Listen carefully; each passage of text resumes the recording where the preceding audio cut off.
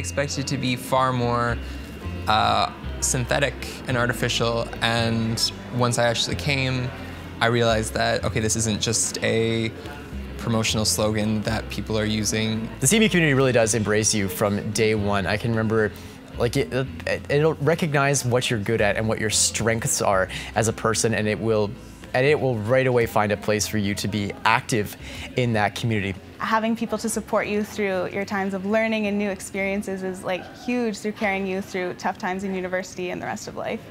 I was able to make my Africans community, and I would hang around with them, feel free to ask them any questions. Yeah, and yeah, it was welcoming. Yeah. The diversity of culture and of faith traditions that are here. For me, again, Baptist, Alliance, now Anglican, so many different traditions coming to a head. Well, so many of the things that I wish people knew, they can't know until they get here.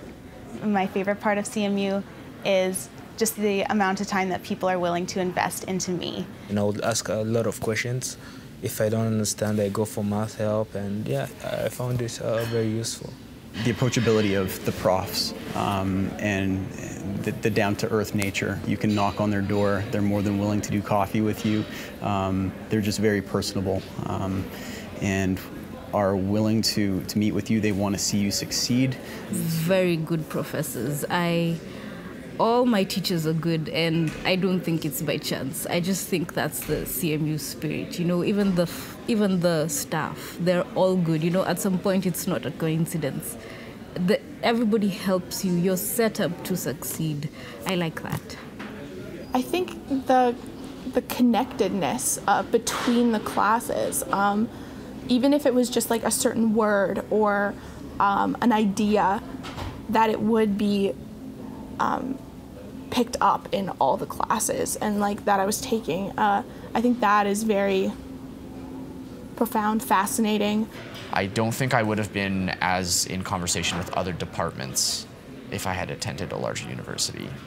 I didn't expect to go to like one of my science classes and not just find all these implications for faith, because at a Christian Mennonite university, like you assume like you're gonna bring belief and faith into most of your classes, but it wasn't even just we're talking about, you know, molecular science. We're also suddenly talking about ecology, and then we're talking about how that relates to agriculture, and then all of a sudden you can't talk about agriculture and food production without bringing in economics and sociology. I think that there's a really strong social justice-oriented space here and a very strong Bible department. All those requirements for medicine have been incorporated and are now available, so it kind of, I guess it worked out for me. And also I found that the stuff that I'm learning, I can, not all of it, but most of it, I can like apply into my life right now.